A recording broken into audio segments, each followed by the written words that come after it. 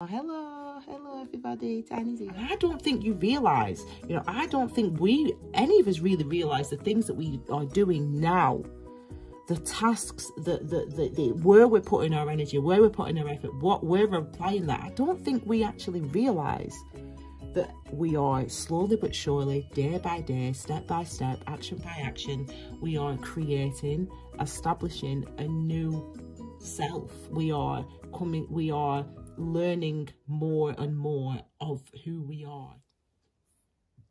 Hey everybody, welcome to Key Wisdom Tarot. My name is Ruth, I'm your Reiki Master and Tarot Reader, and this, my darlings, is your daily pulse for Thursday the 9th of April. So we're going to be looking at, what's facing us today, what might be hidden from our conscious minds, and the blessing. Okay, what's the blessing for today? We've also got our key message and the card at the base of the reading. So our key message today is the King of Pentacles. And, there's light and happiness in my voice because what have I been saying about Pentacles? If you've not watched the daily readings for the last few days, you need to go back and watch them because, yeah, we're Pentacle heavy. Results, people. Security, people. Coming to terms, having a firm grip on something, on how to bring in your security, what actions you need to be taking. So this is that real clear understanding of what actions need to be taken to ensure your security. And sometimes you might not, we've been not really consciously aware of those things until now, yesterday, really, up until the 8th, Wednesday the 8th, when we had the full moon. Okay, so the card at the base of the reading here is the Chariot energy, number 7. Oh, and look, our little key message from yesterday. Hey, Ace of Pentacles. The Chariot energy is the card at the base of the reading, number 7, number of mystery, number of questions. Why am I doing this? Why am I going there? Why do I act this way? Why do I feel this way? Why do I do the things that I do?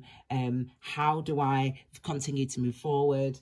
7 is linked to your 7th chakra, your crown chakra, your space of enlightenment, your space of developing awareness in different aspects regarding different aspects of self. So yeah, your physical awareness and your mental awareness and mental acuity, your clarity, but also your spiritual awareness and an insight as well as foresight, if that makes sense. The number of mysteries, the number 7, and the affirmation for number 7 and the 7th chakra is I am, I understand. And so as we move forward, as we propel ourselves forward, we have to have in check both sides of ourselves, both our clarity and our logic and our reason, but on the one hand, which is the yin, and then also our divine feminine, so how I feel, how I respond to what I do, how I respond to my experiences, what I learn from them, what wisdom I gain. It's the balance of those two things that helps to propel us forward, because that means that we're constantly refining how we approach things. We're constantly refining what our actions are in order to move further and further along. Yesterday we spoke about the Page of Pentacles. I've seen him, he's already here, which made me laugh. I've seen the Page of Pentacles, but we start the key message today. We start the key message with the King of Pentacles. And I was talking to you yesterday about maturing, about how each of the court cards indicate elements of changes that we're going through, the growth that we're going through, the wisdom that we're gaining, and how this wisdom helps us to apply our energies differently. So we start with the King of Pentacles.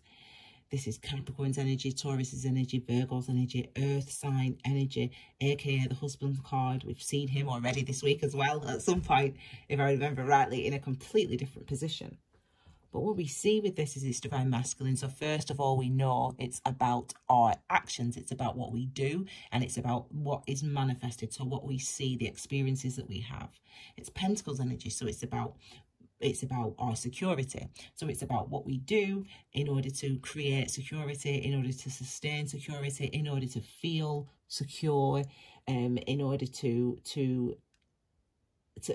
see the things that create that security around us. So I'm going to put the energy and effort in order to gain this, in order to have peace, in order to have wealth, in order to have food, in order to have love. I'm going to do what it takes in order to have it. And that's why they call this the husband card. So our key message seemingly today is, you know, for you, whether this is how we're feeling, hopefully we're feeling like a master today, really, a master of, you know, what we do, how we apply our energy, and the things that we are doing is helping us to feel secure, is helping us to feel calm, is helping us to feel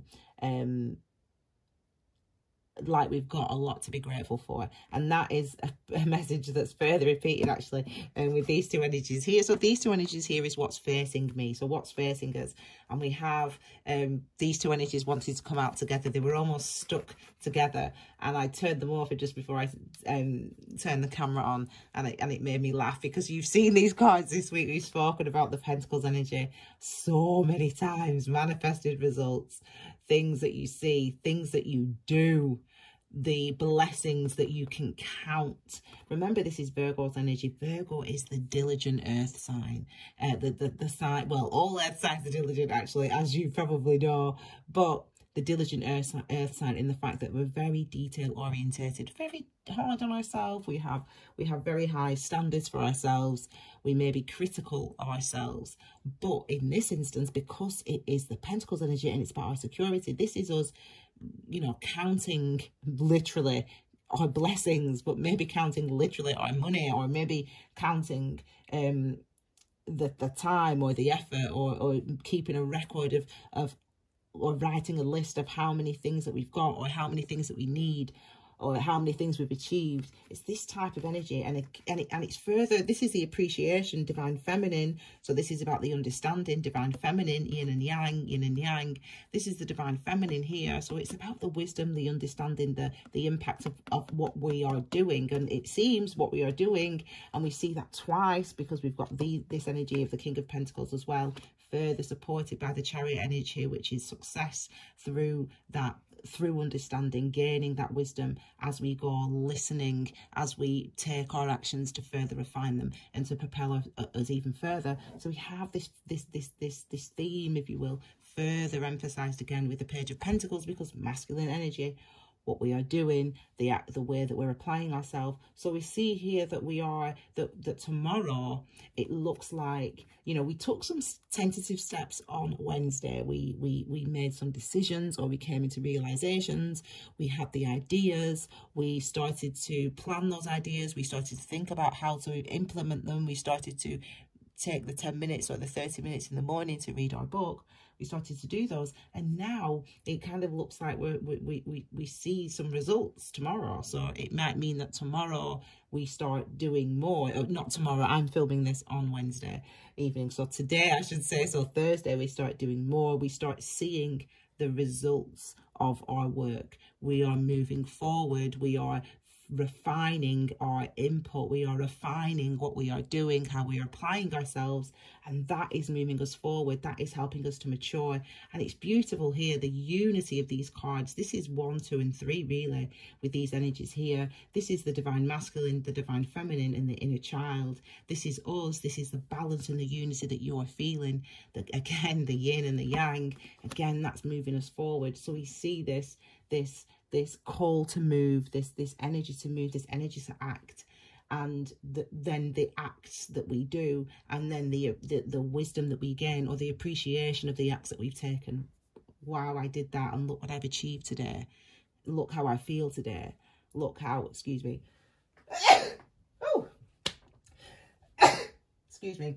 Sorry, Sanya. I just had to sneeze. I don't know why. But we feel the urge to act. We act. We take the actions, and we appreciate. So this is about manifested results today. So you're going to be achieving something, and again, the milestones might be small. It doesn't have to be anything huge. Yeah, no one's telling you to, I don't know, well, I don't know, it doesn't have to be anything huge, is what I'm saying. It can be something small, but the results are real, and the results are evident, and the results are today, and the results are here for you to see today. So I've not seen these two here. So this is what's hidden. What might be hidden from our conscious mind? What might be hidden from what we now know, from what we know today? So let's have a look. And oh my gosh, yes, Yes.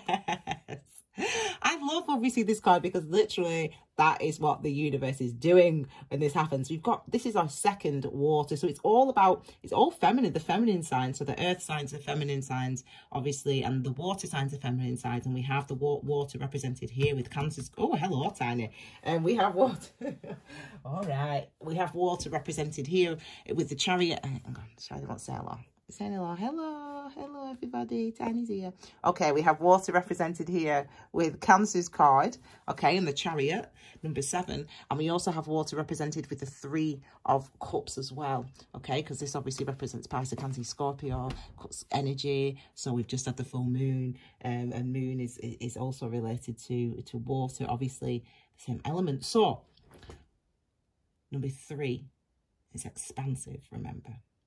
It's linked to your power center, your 3rd chakra, your solar plexus, the seat of your soul, the seat of your self-esteem, the seat of your self-confidence, the seat of your ability to manifest. This is where we're at here. This is the affirmation for your 3rd chakra. For your 3rd chakra, your power center is I can and I do. And this is like the universe going, yes, this is you feeling as though you can. This is you feeling as though you do. And of course, you feel as though you can. Of course, and maybe, you know, maybe actually that is not what you feel. Maybe you feel maybe trepidation. Can I do this? Can I achieve this? Is it going to work? It doesn't matter what your conscious mind is telling you, because you're actually putting in the energy. You're actually doing it anyway. You might be worried, you might be nervous, you're doing it anyway. You might think, oh, it's not going to work. You know, I've tried these diets, or I've tried this exercise regime before. I've tried this to learn to soar before, and it's never worked. It doesn't matter whether you're telling yourself that in your brain, because you're actually taking the actions. You're doing the sewing, you're reading the book, you're doing the paintings, you're doing it. So, and this is you feeling. This is what it says. What's hidden from you. This is this is a celebration. This is going, yes, what you are doing. And I don't think you realize, you know, I don't think any of us really realize the things that we are doing now, the tasks, where we're putting our energy, where we're putting our effort, where we're applying that. I don't think we actually realize that we are slowly but surely, day by day, step by step, action by action, we are creating, establishing a new self. We are learning more and more of who we are, and we are moving differently, we're acting differently, we're behaving differently, and we're getting different results, we're getting different outcomes, we're getting manifested results that are different, that we appreciate, that we manifest. And you know, 3's been out. I've said even yesterday's reading that I'm all I see is 3s and 4, 3, 4, 5. But you know, and I said they're expansive numbers, and by that what we mean is there is space to grow. So you take this action, you manifest an outcome, and you feel good. Remember the yin and the yang. So I'm going to do this. Okay, how did doing that make me feel? Eve says, this is Adam, this is Eve, the yin and the yang, male, female, divine masculine, divine feminine. Adam takes the action. Adam's divine masculine. Adam says, oh, how was this? We're going to do this. So we do it. We put the action in. We take the action. We spend that time, you know, doing the diet or whatever it is we're doing. How do I feel about it? Yeah, you know, it feels good, you know, it feels good, it feels good. Yeah, I appreciate it. Look how good I feel. Look at what I'm manifesting.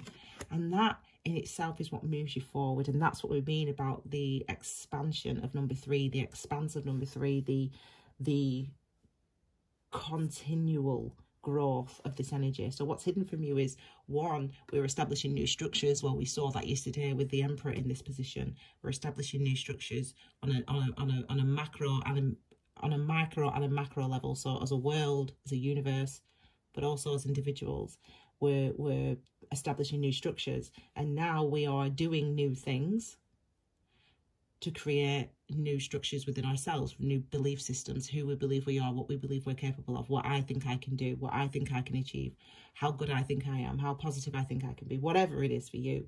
We're establishing new structures. So the things that you're doing, pay attention to, because you don't realize how in alignment this is. You know, as I said this week earlier, you know, it seems like the universe is just rumbling along, but it's not. You know, the universe gives us exactly what we need so that we can learn, so that we can grow. Okay, now they need this, now they need that, now they need that. It's not a judgment, it's just what we need so we can learn and we can grow. And what we're learning in this as intense and challenging situation that the whole world is facing at the same time, what we're learning is we're in different environments, i.e. we're not doing the same thing every day. It's a different type of world that we're living in from day to day. So our actions are different, and the things that we do are different every day, and to what we would usually do is what I'm trying to say. And so by doing new, remember, this is what the Emperor does. This is how the Emperor builds. He creates a world by doing stuff. And then he lives in that world and sits in that world and reflects on how he got to that world, and reflects on whether or not this world that he's built is the right world for him. And what you're doing now is you're starting from the ground up. You're starting today with that first brick, with that first step up the mountain, with the first step on the mountain. You're starting to build that today. You're starting to act differently. And what's hidden from you is this is absolutely perfectly in alignment with your spiritual growth and your spiritual development, and your personal growth and personal development and personal sense of self and personal power. So this is where we are really at. There's real new energy that's here today. There's real new energy that arrived for us with the full moon, and it continues for us today. So let's have a look at the blessing. I've not seen this card. Okay, let's have a look. This is good. We see number 2, so we get number 2, the High Priestess, and the blessing. What is this card? You don't need me to tell you. This is all about your intuition. This is all about your divine feminine. You know, this is a very balanced reading. We've got divine feminine, divine masculine, divine feminine, inner child, and we've got divine feminine here, which is your blessing. This is your blessing. The blessing is that you are connected to your emotional self. I talk about the divine feminine as being the non-physical you. So the divine masculine is a physical you. It's a part of you that makes decisions, that goes out and does stuff in the world, that has conversations, that has relationships, that take actions. That's that's your ego. That's your divine masculine. We all have it. We all have one, and rightly so. We need it. Our divine feminine is what we learn from the actions that we take, what we learn from the external things that happen to us, from the external encounters that we have with other people, what we learn from that, how they make us feel, what memories we retain, what woundings we retain, what wisdom we gain from having those external experiences, the imprint that those masculine Adam ego experiences have on the feminine, have on us, what imprint they have on you, what imprint they have on your inner child, your inner wounding, your inner your learned behavior from many years ago, and what impact they have on your pure receptacle that is you, on the pure receptacle that is you. You know, you receive, we receive all day, every day, for all of our lives. And this is the blessing. The blessing is that you have access to that. Around the full moon, you always have access to that. I always have access to it, and I'm headed today. I mean, I literally had my breakfast, and then I turned around and it was 5 o'clock. I'm like, what's going on? Where's the day gone? I'm like, what's going on? I tell you, this type of energy, it's dreamy. It's dreamy.